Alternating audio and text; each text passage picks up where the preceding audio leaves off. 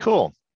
Looks like just about everybody uh, getting set, getting ready for our exciting about an hour or so today, depending on how questions go and depending on how much coffee that Bernie and I have had.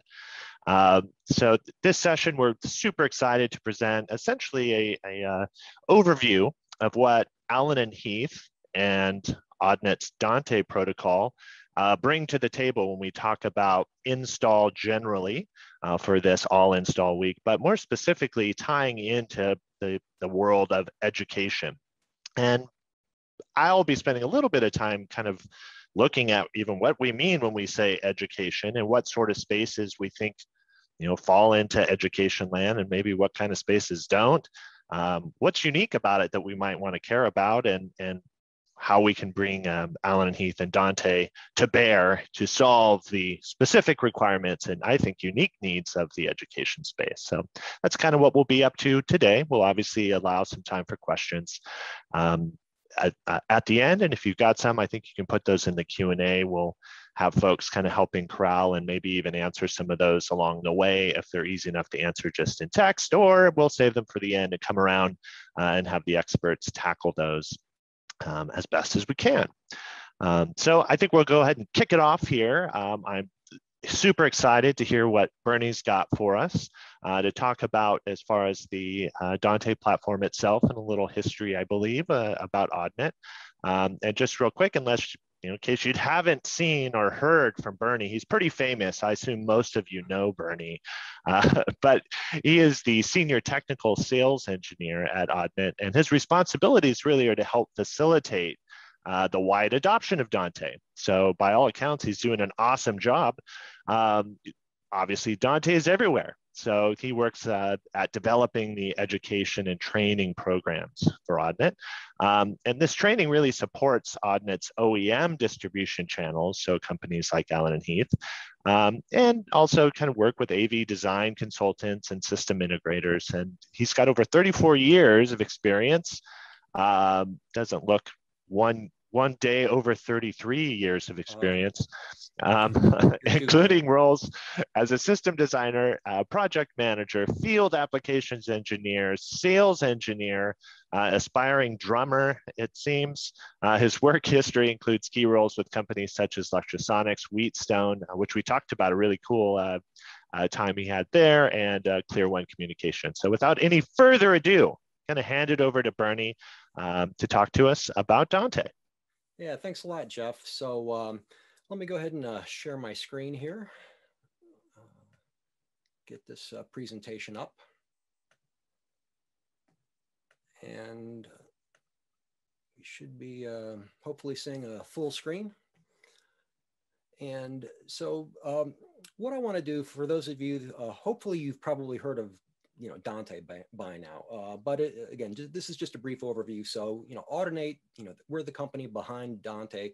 It's a 100% interoperable solution, and we make chips, cards, software that we sell to our manufacturing partners. And these run the gamut from little 2x2 chips all the way up to 512 by 512 chips and various software versions of those. We make software for end users, Dante Virtual Sound Card, Dante Controller. We have some software for our OEM partners as well. We also make, a piece of software that I'm going to talk a little bit about during the presentation called Dante Domain Manager, which lets you manage and monitor and expand a Dante network over a layer 3 enterprise network. So we are headquartered in Sydney, and we've got an army of engineers down there, not only working on designing, new implementations of Dante. We've got the Dante AV product, but we also have folks dedicated for training. Patrick Kalani recently joined us about 2 years ago, I believe. He's heading up the training department. We're expanding our support department. So we basically are that one-stop shop for everything Dante from an OEM perspective. And we have worldwide representation, headquartered in Sydney, but offices here in the US, Portland, Oregon, as well as multiple offices in the UK. We have offices in the Philippines, but people distributed worldwide. So primarily what we do is we make these chips and cards. And again, they are for the OEM customers and they put them into their various products. Dante, currently as it stands, we have 17 times the adoption rate of the closest competitor, which is not, AVB or, Cobranet or anything like that. It's actually Ravina, which is more of a broadcast audio over IP protocol. We've got, currently we have over 360 OEMs shipping Dante-enabled products, okay? And so we have, it's been growing year by year and so forth. We have up to 518 OEM brands developing these products. So 360 have actually shipped or have announced products for the market. The remaining 133, they're developing their first Dante-enabled product. And this is not only traditional Dante audio, but with Dante AV, which was just recently announced that there are Dante AV products available to purchase. So we've got PTZ cameras as well as encoders and decoders from Bolin and Patton. So that was some big news, some exciting news. But more about the audio. That's typically what you associate Dante with. And in education, what I want to do is go through some audio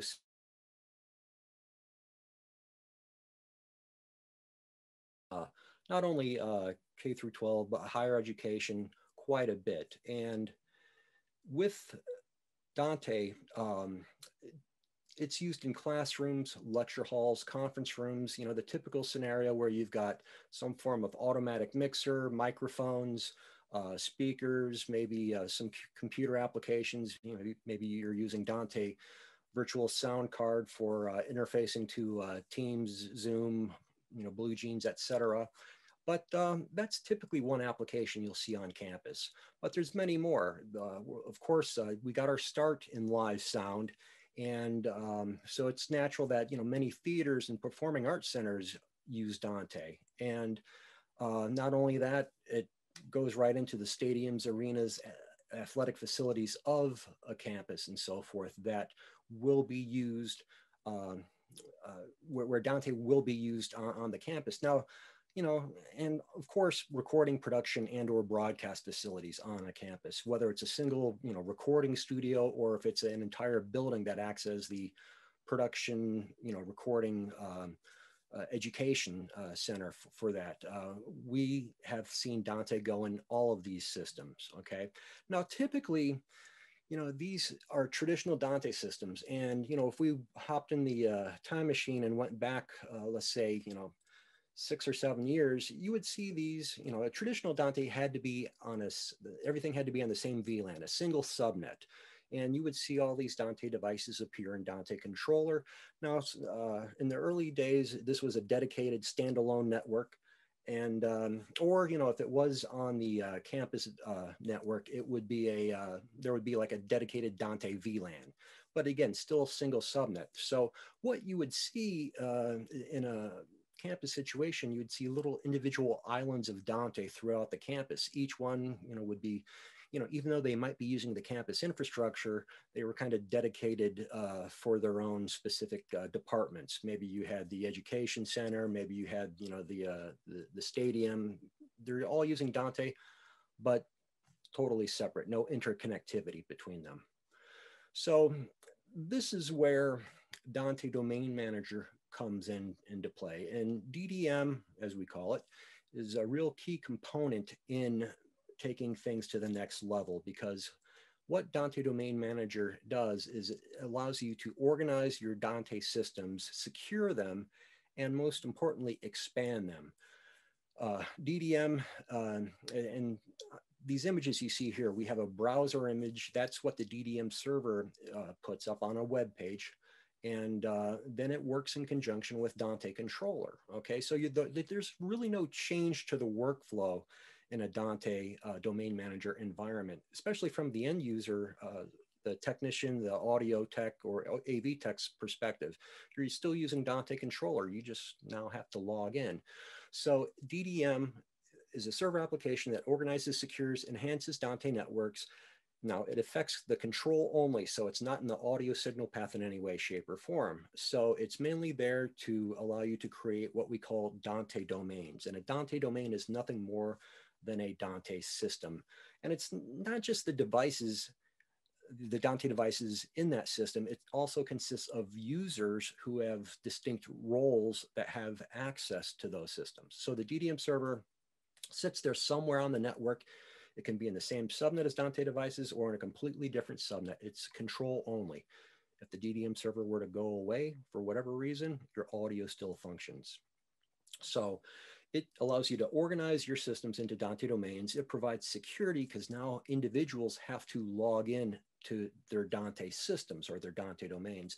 And it allows you to expand the system to where you can have, just over 1,000 devices is the largest DDM system we have out there right now. We've got customers that want to do more, but we've tested up to like 1,200 Dante devices in a DDM environment. And what this means is your devices can live not only in one subnet, but you can create what we call, a multi-subnet Dante domain. So you can have devices in different subnets all act as one system.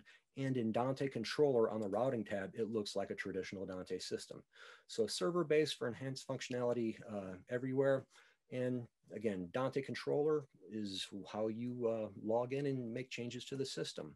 So what you're doing though is with the DDM server on the network, you can create these independent Dante domains.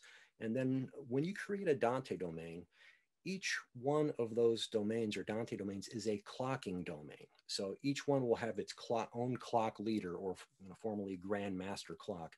So each one of these, Studio A has its own clock leader, Studio B has a clock leader, and so forth. They're all isolated. So there's no sharing of audio between these by default, but we do have that capability in the DDM software.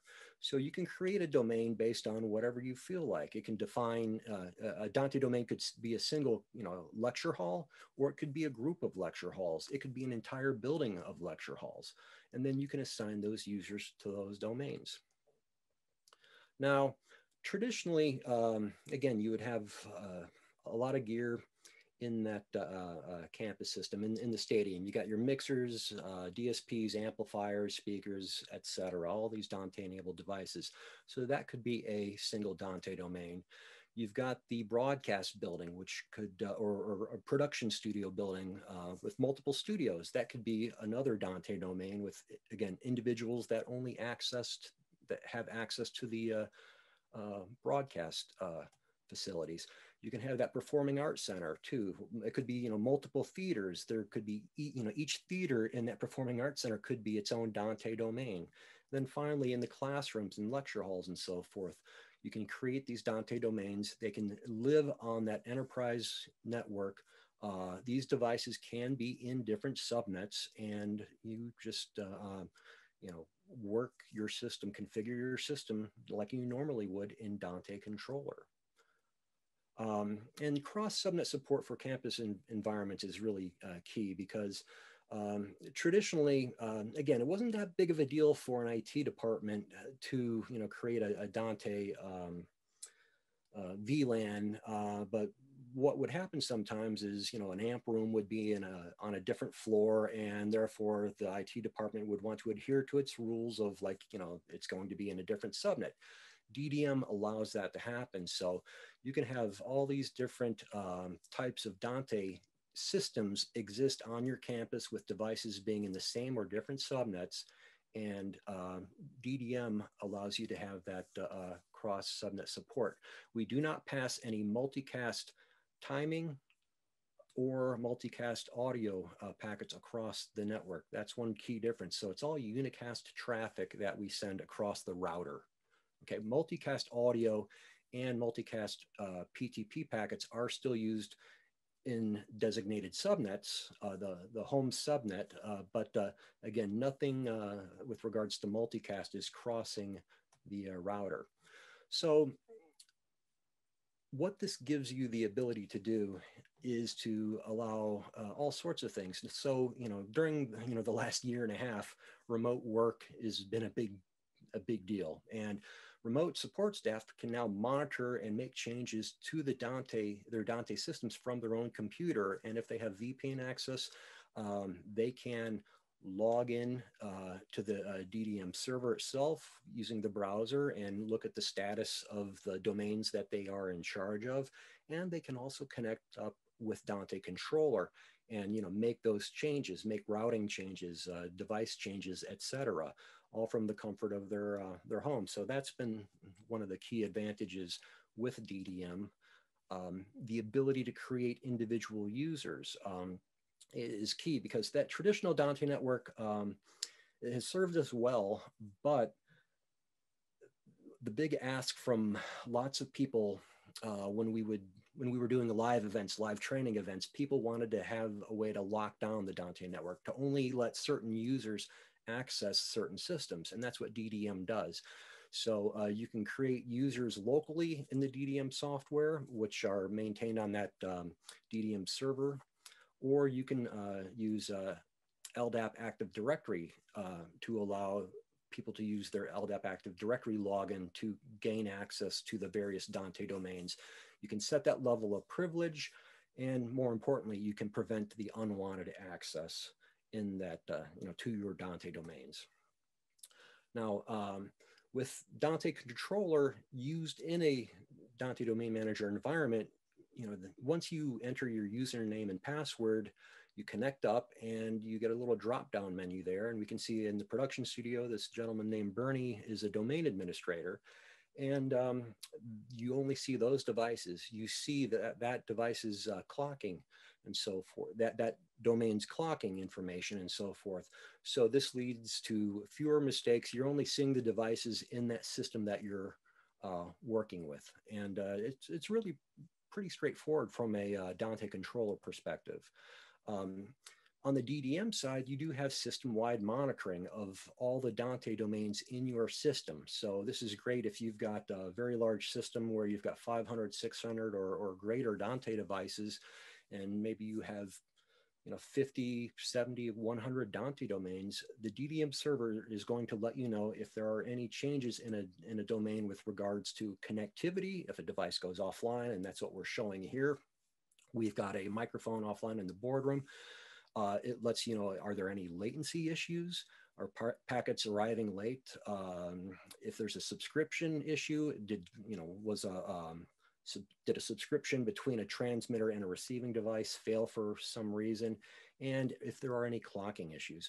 More importantly, it's sitting there, and the DDM server is actually acting as a proxy between Dante controller, the software running on an individual's Mac or PC, and the Dante devices enrolled into these Dante domains. So when someone logs into the stadium and makes a change to a subscription, when they check that cross point in Dante controller on their laptop, that command is sent to the DDM server. The DDM server executes that. So the DDM server knows who made the changes and when they did it.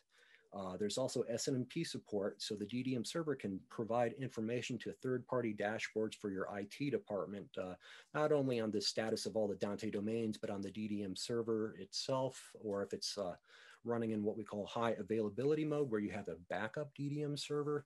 It lets you know the health of the DDM server, the services running on it, its connection to various external services like LDAP Active Directory, email servers, and so forth. Very powerful program. The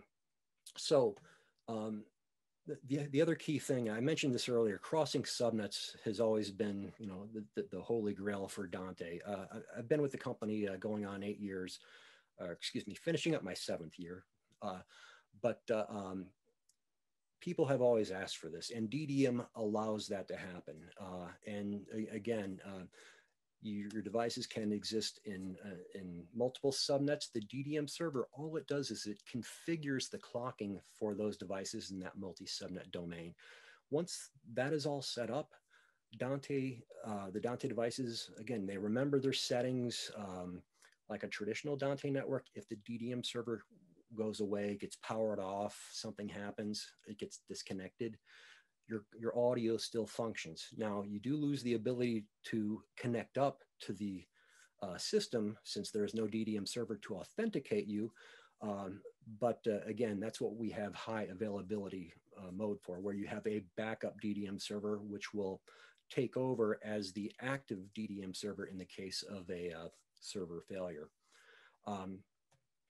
So a couple other key things that happen when we enroll devices into a DDM environment is we give you more clocking options. And it's especially for those devices that are running, version 4.2 of Dante firmware, they can now synchronize to external PTP v2 multicast clocks. And there are other cool things that we do in a DDM environment. We allow you to have higher latency settings, but you can configure these clocking options in the DDM browser interface. You just navigate to the domain, go to the advanced settings, and you can choose the default Dante clocking scheme, but you can do a custom version 1, version 2 configuration. And again, in this example here, the screen grab I'm showing, we've got a Dante device that is, it's this device right here, B2 PDK Master, B2 PDK Mixer, which is running 4.2 firmware, which is syncing to an external PTP v2 clock, a GPS clock. We've also got the capacity in a DDM environment to allow you to create what we call clocking zones, which really allow you to create, if you've got different subnets, you can create zones where they, each subnet will have its own clock. And this comes in handy when used in conjunction with like a GPS PTP v2 clock on the network. Typically, we see this being done where we've got remote operations between, let's say, Los Angeles and New Orleans. You've got a subnet in the Los Angeles studio that's got a GPS clock set to a certain clock domain number. The studio, or maybe that's where the event is being held, is in New Orleans. They have their devices in a different subnet. There's a Verizon or some provider of connectivity between the two locations, but these clocking zones allow us to use GPS clocks or other methods to achieve clocking, jitter-free clocking over great distances. And again, that's what this example or this screen is showing here.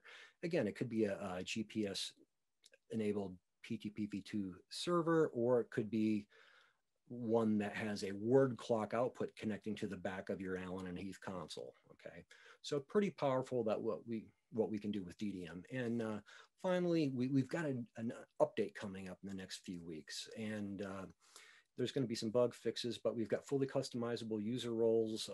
You can, in a shared audio group, where that's how we get audio between different Dante domains. You can now use multicast for devices that are in the same subnet. All kinds of things happening. But in the next week, you are also going to see a big announcement concerning the, not so much the pricing of DDM, but the scalability of DDM, because we've offered 3 editions, silver, gold, and platinum, for like the past 3 years. And there have been some pretty distinct cutoffs between silver going to gold, going to platinum. But we've got some exciting news with expansion packs, and which basically, without giving everything away, it allows a silver to expand to even have high availability mode of operation. It allows a gold to expand and so forth. Some very cool things. There will be a big announcement here, I think on the 12th or the 14th of this month. So keep your eyes and ears peeled. We'll be announcing that shortly. So with that, I want to turn it back over to Jeff. Looking forward to seeing your, the system examples that you have, the case studies. Yeah. With this mixing system. So super cool. Yeah, thanks, Bernie. Great stuff. And I've had the pleasure of sitting through that intro in a couple different instances, and it's cool to see even just over the last couple of years how much has added and how much Dante has grown. Kind of interesting. Even the what is Dante compared to 2 years ago. There's new stuff that you're adding in there, and the AV and kind of the video side of stuff is super interesting to see where that's going to go as well. Yeah, well, thanks. And yeah, I'm looking forward to hearing a little bit more about this product, because as we talked earlier, it's one of those things where I think this is kind of the future of where things are heading. So yeah, definitely. Well, cool. Thank you. okay. I'm going to go ahead and get my screen share going here. Okay, I think we should be set there. So awesome. As I said, we're going to dig into three key examples here and talk a little bit deeper about kind of what education, quote unquote, means and why this vertical I think is so unique as it pertains to audio system design. I'm going to build a little bit on what Bernie's already talked about, where you look at kind of what the unique spaces are and the unique sort of things within education from a physical aspect, but also I think some of the inherent challenges within education and how Dante and Alan and Heath combine to solve those. So here's the kind of point where you would start, I guess, with education. What the heck does this mean literally? It might seem obvious or even silly to look up the dictionary definition of education, but I think if you stick with this, there's some interesting insights here. Education, I thought kind of cool defining it as the action or process or educating or being educated, but also this stage of such a process I thought was kind of a hip way to look at it. And if you further break that down, you pretty quickly see that you kind of have the educators in the various stages of the education process, and those being educated, obviously the students. One of the interesting aspects here is the fact that education uniquely encompasses online and in-person and live and on demand, one way and two way. So that's a pretty wide description there and a lot of stuff that we were packing into. Well, what does it mean to have an audio or an AV system for education? You can easily contrast that with more of a traditional live sound sort of scenario.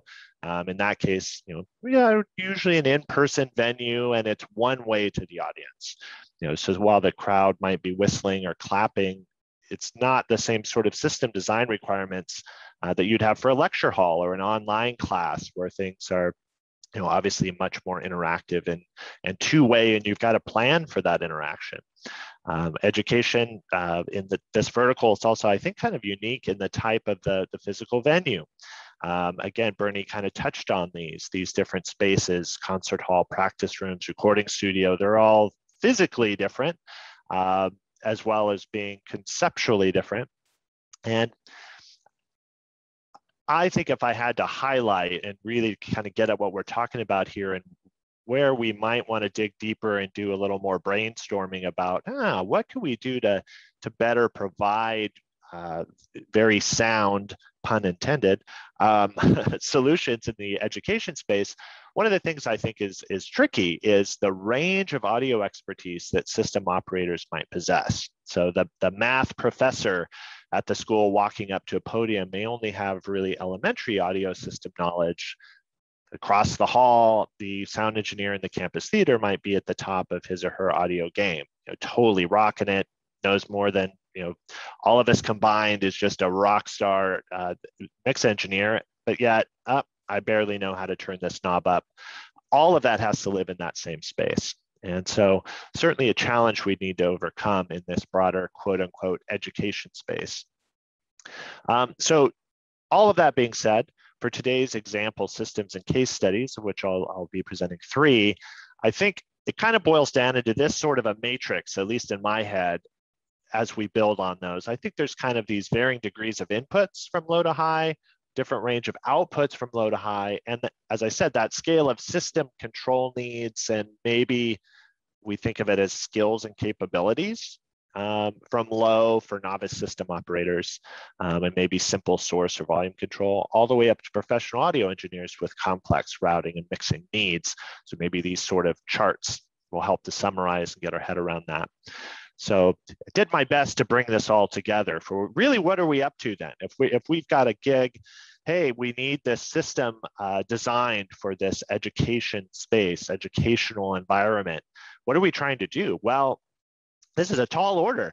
We're essentially looking for the optimal process for operators of all audio proficiency levels to enable easy control of two-way communication, both live and on demand in a variety of environments. So, wow, I'm tired just thinking about doing that. Certainly easier said than done. But luckily, I think here's where the power of Dante and Allen and Heath come to the rescue. So again, I'll summarize these examples. We'll get back to this input, output, and control requirements as I've presented and how the system solved them. But I think I'll also do my best, and hopefully there's all this lands well and it makes sense. I'll do my best to kind of highlight why Dante and Allen and Heath solutions were uniquely positioned to meet those educational needs. So not just here's a thing, isn't that neat? They bought a lot of gear. We obviously like that. They're using Dante, that's rad. But I'll try to find why Dante was really the choice and maybe the only choice that was workable for those requirements. And similarly, why Allen and Heath is really the only option they could have gone with. So let's go. We'll dig into this first one here. This is an example sample system design that features the AHM64 matrix. This has some distributed audio inputs and speaker outputs and wall mount control points. So this again kind of starts to hint at that various input sources and control, master volume levels, et cetera, but make it easy enough for anyone who has the skill set to operate a 1970s home stereo could operate. So as we look at this, again, a similar sort of example as what Bernie pointed to. We've got a few different zones. We've got some spaces here, maybe a music school building or a theater, and things are coming in and out. We've got the main admin office or reception area with paging and system control. I'm assuming in this diagram, it would be via custom control app running on their Office iPad or Mac or PC, perhaps even the new CC7 or CC10 control touchscreens, which we just announced. So wall mount IP1 controllers, again, kind of looking at this, you can imagine in one of those spaces, a music theory professor that easily walks up and pipes in a local source for everyone to listen to, controls the microphone level at the lectern as needed. And if it needed to expand in that space, say the jazz combo class or intro to jazz improvisation, they need a couple mics, tack into that 16x4 wall mount. So pretty straightforward, not reinventing the wheel or getting too nuts with this when we just look at it as a sample, almost generic diagram. What I think it's really interesting, and back to that question of, what is education? Let's see how a similar system was designed and deployed out in the field, and maybe in a space that you wouldn't necessarily look at and say, education. So this first case study is from the Brave Thinking Institute. So this is a California-based organization that presents live events, online courses, coaching programs. They recently underwent a system upgrade. So they designed and implemented really cool AVL solution here with a company called Tech Arts that incorporated in Allen and Heath AHM64. So just as the sample diagram showed, really handling all audio to various streaming platforms, as well as communications between educators, students, broadcast, and remote staff. So kind of similar to how our generic education system design diagram showed different zones with different local audio control. This was unique in that the Brave Thinking Institute broke out those different streaming production functions into different zones via Allen and Heath solutions and Dante. So expanding beyond the usual Zoom presenter view we've all become accustomed to over the past year, and I'm looking at right now, educators at Brave Thinking Institute regularly view 4 screens showing different Zoom rooms with 49 people per screen, along with 2 additional screens for confidence monitoring, PowerPoint, Keynote, notes, active timers, program views. They've got crazy sort of setups here going on. And kind of cool GPIO functions within the AHM64 allow for tally indication when mics are muted for additional confidence and clarity. So again, this is striking at that very complex technically, but very easy from an operational standpoint. And I think this image too is a great example of a space that might not look, you wouldn't glance at it and say, oh, that's clearly a university education setup. Not really. It looks kind of like a 10 by 10 booth at a trumpet convention or something. I don't know, a weird convention space. But it's exactly checking all the boxes for education requirements. There is a educator, there's interaction, there's this complex and really robust exchange of ideas that's happening. So absolutely education. And I think the cool part here is keeping those educators engaged and in control of frequent and unscripted Q&A, which to me sounds like a classroom, and Allen and Heath IP6. So this allows for adjustments, in this case, actually of a T-coil volume, wired and remote comms and talkback status to staff members or remote speakers. So this is what the educator would be operating. And so as noted again, one of those unique aspects is this two-way communication. So simplified yet powerful. So the source is clearly labeled here with digital scribble strips and intuitive buttons for muting and knobs for volume control. So kind of cool. Yet, over in the control room, 6 local operators manage the operations alongside 20 offsite remote Zoom moderators for multi-Zoom seminars. So this Dante-based system of 4-channel and 8-channel comms actually combines in here and allows for various sets of event production audio streams and feeds as needed. So between the technical staff from local to remote, from talent or educators to tech, from educators to remote, et cetera. So all those various permutations. And a duet of Allen and Heath IP8 remote controllers combined with the AHM, an array of Shure wireless microphones, a Blackmagic Constellation 8K video switcher, and numerous Zoom room computers to complete this rig. So kind of cool how they've made this all happen.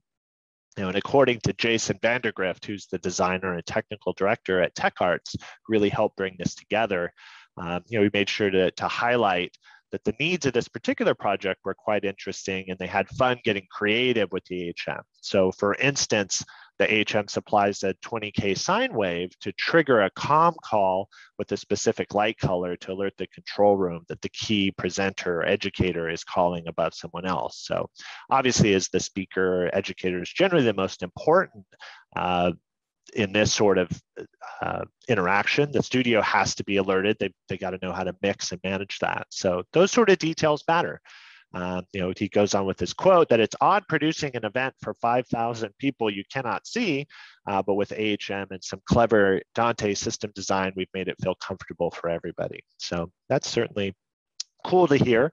And I think this first education system example was a great way to really look at the AHM audio matrix in enabling this two-way communication or a 5,000-way communication while giving expert audio operators tons of control and putting just the key elements into the hands of educators or talent for real-time adjustment of levels and mutes as might be needed. So I think it also is important to note that all of this, and I think maybe as far as we've got into this webinar so far, we haven't really talked about audio quality. Obviously, there's cool stuff happening with all the audio, but all of this is at 96K, tons of flexibility and control options. It doesn't mean much though if it all sounds bad. So clearly, and we're pretty confident with this claim I'm about to make, but I think compared to other options in the audio matrix space, other devices out there, AHM is on a completely different level when it comes to sound quality and audio pedigree. The mic pre's you might see in a world-class touring stage in AHM. So I think a unique aspect there. Obviously with Dante, and as Bernie said, we're looking at thousands of Dante devices versus maybe dozens of devices and options that you might have with other audio over IP protocols. So this one, just to put in my cool little speedometers there, pretty low on channel inputs and outputs when you kind of look at audio microphone inputs, but I think quite high on the control requirements. So Allen and Heath and Dante combining for the win in this first example here. If we jump forward into the next example, I think we kind of can build on each one of those and see the thermometers go up to the next highest level, and we keep building. But before I do that, I do want to actually go in a bit of a tangent. So here's another interesting thought. If we go back to this first example, we take a little detour. So we've got these little rooms we've got a room designed with digital I/O connection via the DT164W on the wall and the IP1 controller. But how else might we design this particular box in the design? So what if we didn't have the budget to handle a DT164W and IP1, but we still wanted Dante audio in the space? Well, I don't even think Bernie knew I was about to do this, but I'm going to let the cat out of the proverbial bag and announce a totally new Dante-enabled product. So hopefully everybody's sitting down and ready for this major unveiling that will shake the core of the audio industry. What is this new Dante-enabled device that gives us another option for that box? Well, any analog mixer. So easily sub out the DT wall box and IP controller with an analog console like the Z pictured here, and pair it with the relevant Dante AVO input or output adapter for a very cost-efficient solution, possibly even leverage analog gear that's already in a particular space. We also just announced a series of Dante breakout boxes that Allen and Heath directly manufactures that could be done to do a very similar sort of option in taking an analog console, getting that over into Dante and back and forth at a very cost efficient, low barrier to entry. So I think those sort of things, just kind of a cool way to look at this is the fully digital kind of slick way that you would do it. But that doesn't mean there aren't other options. I think that actually points to just how powerful Dante really is as a platform. Yeah, grab that analog console, we'll make that work too. Pretty cool. So moving on to the next example here, I think this is really much more common these days. And again, Bernie did give this example of the music or media department. And maybe in this generic design, you kind of see we've got more I/O, more outputs, inputs on the SQ consoles and on the DM32 in this case. A few more outputs. Now it's a main PA and a 100-volt constant voltage system. We've kind of stepped up. Maybe there's a Crestron panel for third-party control. We're getting a little fancier here. We've got some personal monitoring, so on and so forth. Obviously, Dante controller, virtual sound card.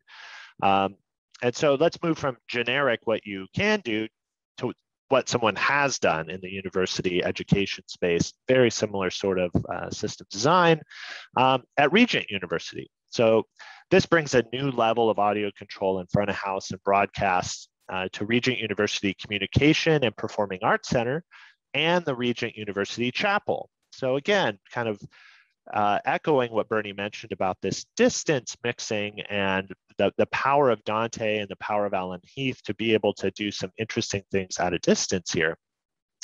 They took a pair of D-Live S7000 control surfaces and DM64 mix racks and essentially bridged two spaces with network interconnectivity, flexible enough to support everything from small educational and even worship services to concert level performances.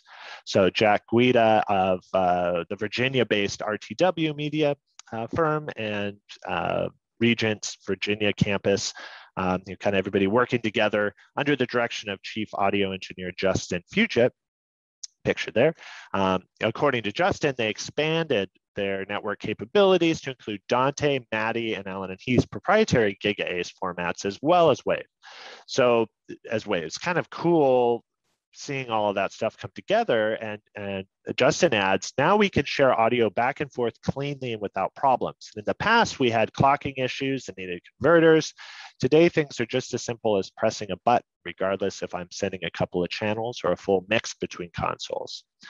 So I think that's one thing we'll highlight here is kind of the ability to not just say, well, we've got Dante, we're sticking with Dante, but I think really it's one of those 2 + 2 = 5.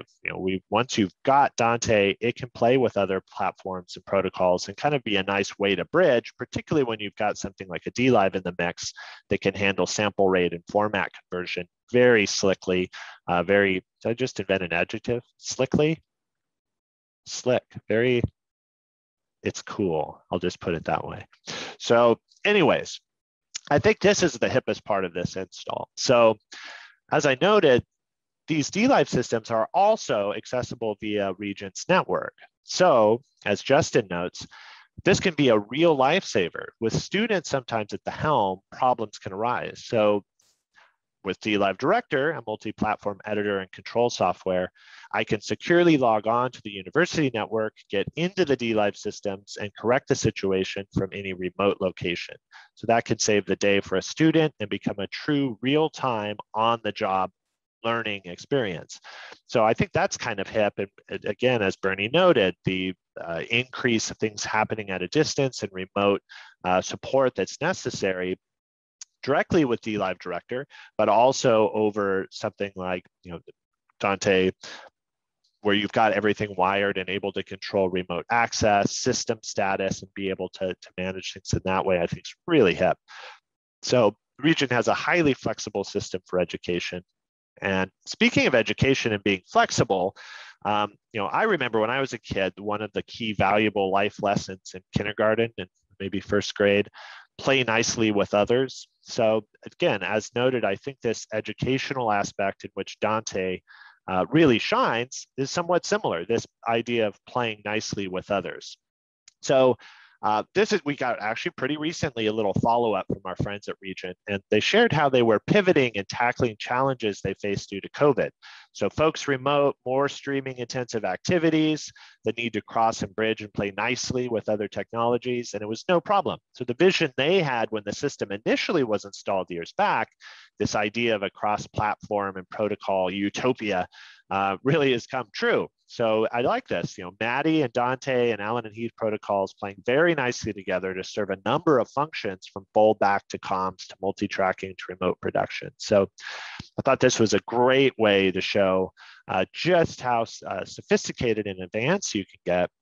Obviously, I'd love to be able to toot our own DLive and Allen and Heath horn here, but I think it's really the capabilities of Dante and that audio over IP power that really puts this playing nicely with others, capability kind of into play and is at the root of all of that. So pretty cool. So doing the quick summary for Region, quite a number of inputs, medium amount of outputs, and obviously lots of control points and complex moving parts all handled across those DLive mixed racks and Dante cards, and pretty cool. I think though the conversion and the various protocols is worth noting here, and obviously that remote management and education, remote education. Here's how you mix. Here's how you might have got yourself into trouble on the console. The ability to help that student right there at the desk to solve. Here's your problem. You had it. This output bus or this routing was not quite right. That's also pretty cool. So anyways, I think this was a great example of that middle tier, quite complex, almost there on all of the needles, but we've got one more quick example here. And I think this is where I would really look to be probably the best example I've seen in a while of the power of Dante with input high, output high, and control needs high, all the needles in the red. And this is really the demands of contemporary house of worship educational environments. And a sample generic design with a bunch of inputs and outputs, and you see how this starts to grow in complexity and range. But I think I've actually got an insane real world system that is out there that puts this chart to shame. So sorry, sample chart, but you're not even cool enough anymore, because I believe that Action Church tops the list as far as putting the power to Dante and Allen and Heath to work to bring about these sort of interactive and engaging educational, and in this case, additionally also worship sort of experiences. Founded in 2014, Action Church is just insane as far as their growth rate, leaps and bounds. When we started working with them, they had a handful of Allen and Heath DLive systems, which is great at one location. Now they're up to 4 locations and 3 more over here. And, they basically, they're just collecting DLives left and right, which we have no problem with. And John Williams, who's their experience director, worked closely with church volunteers and the Florida-based Crown Design Group on this latest expansion phase, and really worked up this design. According to John, which is kind of cool to hear, we started with the original install back in November 2018. DLive has been a great platform since day one. And we've been blessed to have off the charts growth at the church. When it was time to ramp up further on the audio side, there was no hesitation about going big again with even more DLive. So thanks, John, for that faith in the platform, and awesome to see continue to grow. And speaking of that growing and the range of the platform, I think it's also neat. What they have deployed is essentially running the gamut of the DLive control surface options. So at front of house, they have a DLive S7000, which is our largest control surface in the DLive family, 216 assignable fader strips so it's 36 faders over 6 layers and 2 12-inch capacitive touchscreens. But at monitors, still a DLive, still the same mixed horsepower, still the awesomeness of DLive. They've got a C1500 surface, which is one of the smallest surfaces in the DLive family. So this is 12 faders over 6 layers. It's actually rack mountable if you wanted to. It's 19 inches wide. So from our smallest to our largest, kind of cool to see both of them being used. You can mix and match these all freely as they have. They've also added in quite the enviable collection of 2 64 by 64 Dante cards, 3 128 by 128 Dante cards, a 128 by 128 Waves card, and 4 128 by 128 Gig A's cards. So they've got just like the baseball card collection of actual audio cards installed across these mix racks. So full 96K audio networking flexibility and basically in and out whatever format they want. This is just one of the systems this church has in play, by the way. So as I said, pretty insane.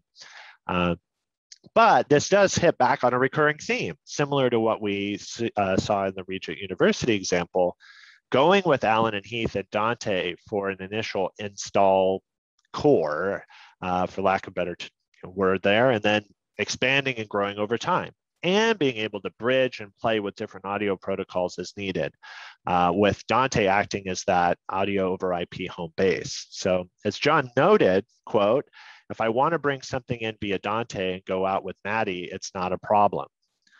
Continuing, we'll spill from our front of house desk, or split, from our front of house desk and move into our broadcast console with Gig A's, record tracks and playback in Dante, perform audio embedding and de-embedding, mux demux with Maddie. Everything we do seems to require multiple layers, and DLive just stays lockstep with us all along the way. So again, super cool, and such an interesting and unique, I think, application of really just getting all of the moving pieces of those protocols all in the same space and making it work.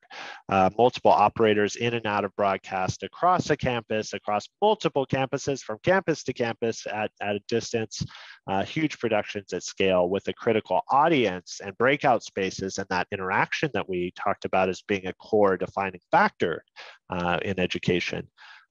Yet Action Church really pushes those boundaries of education within a house of worship environment and makes it look easy.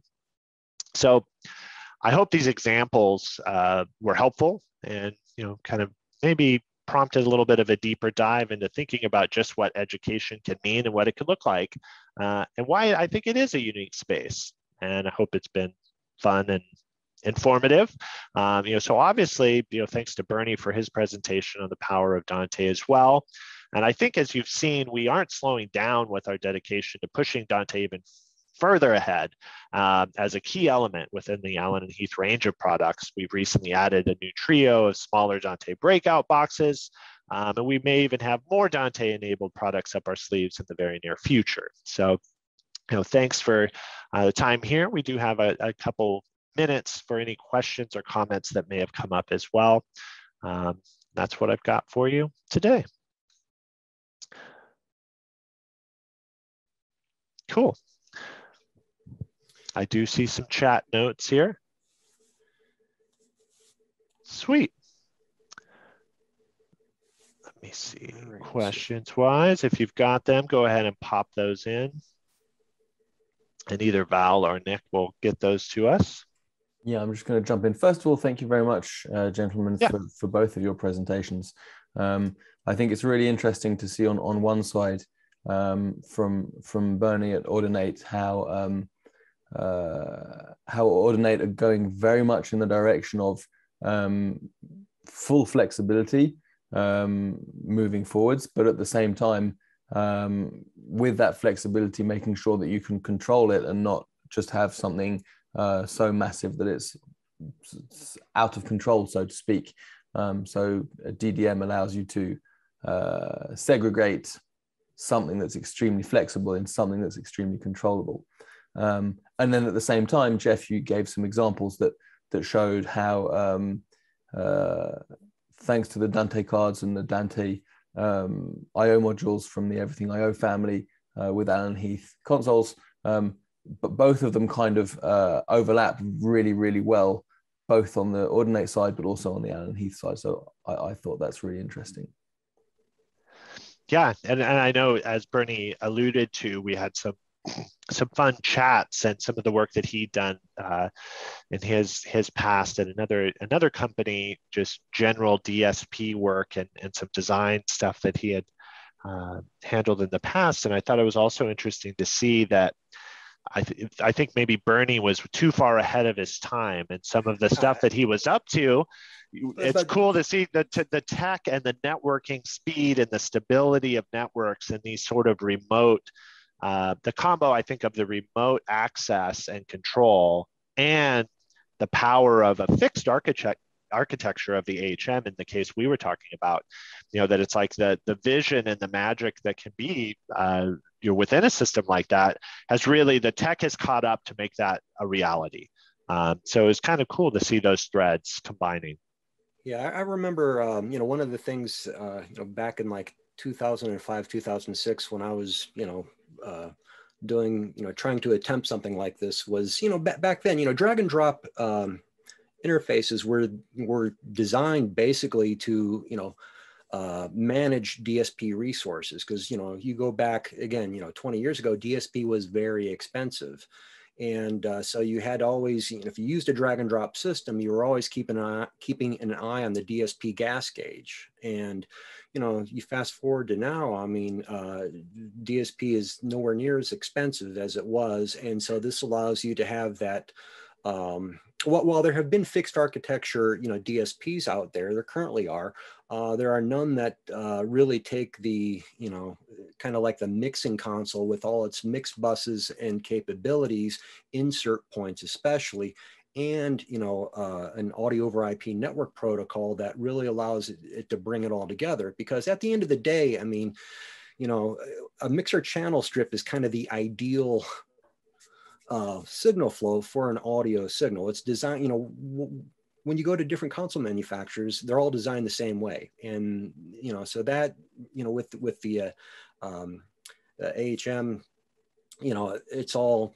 done, and again, you can route any signal, especially you can leverage Dante, bring it into the network, insert things wherever you need to, and there's no reconfiguration of the file or recompiling and so forth. You've got all the DSP horsepower there. So, and the remote control, like the IP8, and even the wall controllers are I think, right on the money. So, yeah, sure.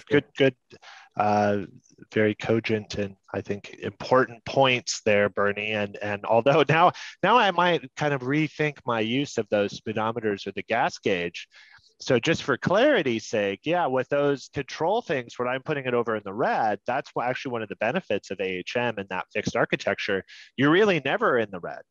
You can keep going as far as as many channels and mixable channels as the system can support, and you're not running out of resources. Essentially, that one of the key benefits there is it's designed essentially to operate, whether you've got one channel or 64 running, it runs how it runs. You're not watching the proverbial gas gauge or the DSP and remaining resources. So maybe I'll have to rethink that use of that, or at least clarify early on that when that red was in my example was way over on the control or the inputs, that doesn't mean the AHM was being taxed, beyond its limits or at its edge. It could have easily handled more. So anyways, yeah, so always fun to have that chat. And I think, for Bernie, obviously sitting on more of the Audinate side of things, that's where things get really cool, is that hardware matching up with the power of that, the software and the backbone of that infrastructure and what it can bring. You kind of see this exponential effect almost. So yeah, pretty cool. Yeah. Cool. We have a question from Dayton, and he has actually asked two questions, and I might fold it into one, maybe a little bit more application-specific question. He asked, how does Dante AV integrate with DDM? And his follow-up question was, will we still be on 1 gigabit networks for the next few years, as video needs a lot of bandwidth, and 10 gigabit networks are recommended? And I'll slightly turn that question around to our conversation of today, which is, as processing power in matrix mixers becomes more performant, and we end up with much higher channel counts in terms of matrix mixers, and talking about what we're talking about today in education, where we could begin to imagine a single matrix mixer managing a vast education complex rather than having multiple matrix mixers in various locations of an education center. How do you see things moving forwards in the future? Because obviously, if we were to have a matrix mixer that might be, I don't know, 400 something channels of processing power for an entire complex, that's also going to need substantial bandwidth. So how do you see things moving forwards in terms of bandwidth? And as your example showed, we're talking about vast infrastructure. So where do you see that going? I can speak to the Dante AV integrating with DDM. That will be coming with a DDM update later on this year. But regarding networks and bandwidth and so forth, it's going to be interesting, because while like on the Dante AV side, it's built for gigabit networks, but when you start getting up to 4K, 444, 60 signals, bandwidth is pushing the limits. It's like 950 megabits. So, and with now on the audio side, I mean, 512 channels of Dante audio is roughly like 730 megabits of bandwidth. So, and typically in a campus environment, the pinch points on the network are when you have,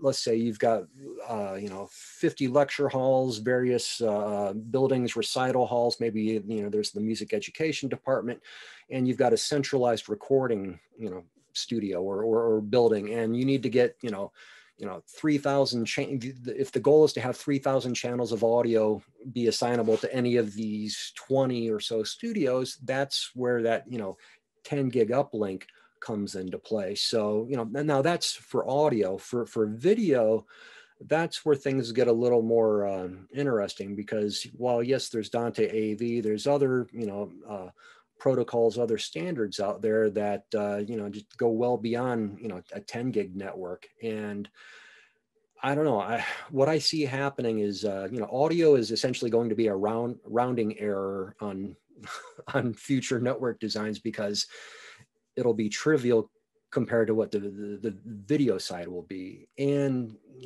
this is just my personal observation, pointed out to by a colleague of mine, was just the incredible price drop in like 25 gigabit switches.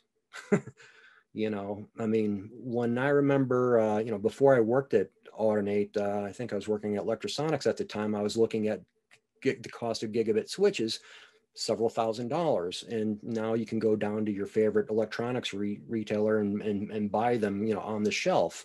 And what you're starting to see is that dramatic price drops happening on like 25 gig 18 port switches with 4 100 gig uplinks. I mean, they were $10,000, now they're $6,000. They can be had for $6,000 from various switch manufacturers, and not just some off brand either, but that's what I see happening. I mean, and I do see something happening where, a manufacturer could come up with that, total solution as far as being able to control audio and video around the network. So Jeff, what do you have to say? Yeah, I think it's, certainly the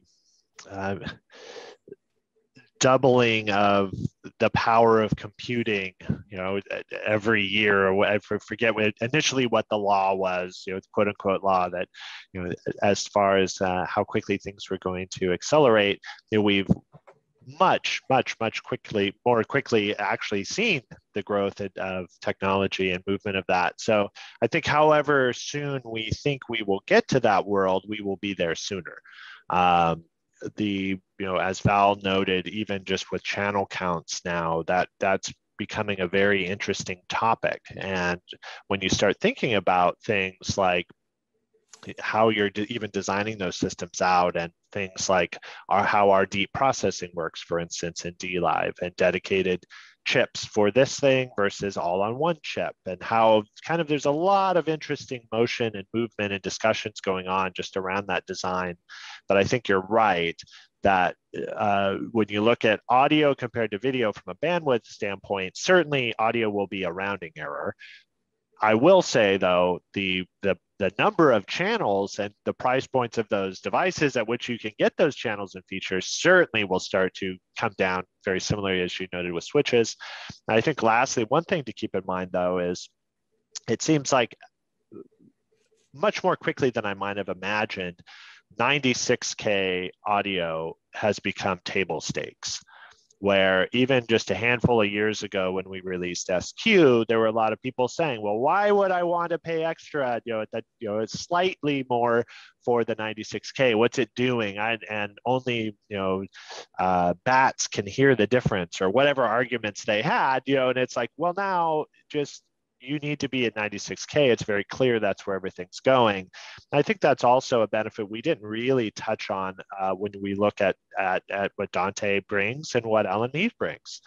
That doesn't mean you need to throw out your 48K stuff. And I think that there's a way to embrace this very quick change in the landscape and very quick progression of technology, while being sensitive to the fact that not everybody out there can go and just, well, let me get one of those $10,000 switches. Oh, it's only 6,000 now, I'll get two.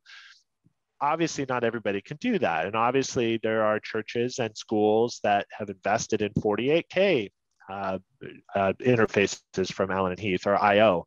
We make sure that still functions. You can use it. We'll do the sample rate conversion. So I think there's a way to be really from an OEM and a manufacturer standpoint. It's good to know that Dante does support 48, 96, all the way up to 192. It's like, fine. Wherever it's going to go, we'll be able to get you there. So hopefully that was not too overly rambling. But yeah, I think there's the promise that technology brings. And I think that, at least in my time at Allen and Heath, it's been cool to know we've been, I think, good stewards of that technology, and make sure that we're not, forcing, you've got to move, or now your gear is worthless. We try really hard to make sure to bring that technology forward as far as we possibly can. So cool. Great question. Anything else for us, Val? No, I mean, I think on presentations like you've just given, you've been extremely thorough. So I think most people have got the info that they wanted to. The only thing I will remind people of is, of course, there will be another session of this. So check out the schedule on the Allen Heath website. If you want to watch through it again, or you have other questions on this topic, you're welcome to join again, or even just at the end to pop them in because you've got something specific you want to ask. But also on the Allen Heath website, on the registration page for the All Install Week, you have the opportunity to get in touch with us to discuss on a one-to-one basis any of your projects or future projects. Maybe you've got something in mind that you'd like some extra information about, and we will happily spend some time with you on a one-to-one basis, tying in your local distributor wherever you may be around the world, to discuss your projects in more detail. So just something for everyone here to keep in mind if they need to. Yeah, awesome. Well, thanks, Val, and particularly thanks, Bernie, for your time. And always awesome to hear what you're up to personally, and obviously what Audinate's up to globally. So look forward to chatting with you again tomorrow, and have a great rest of your day, everybody. And we'll see you all around soon. Thank you. Yeah, thanks everyone. Thanks. Goodbye.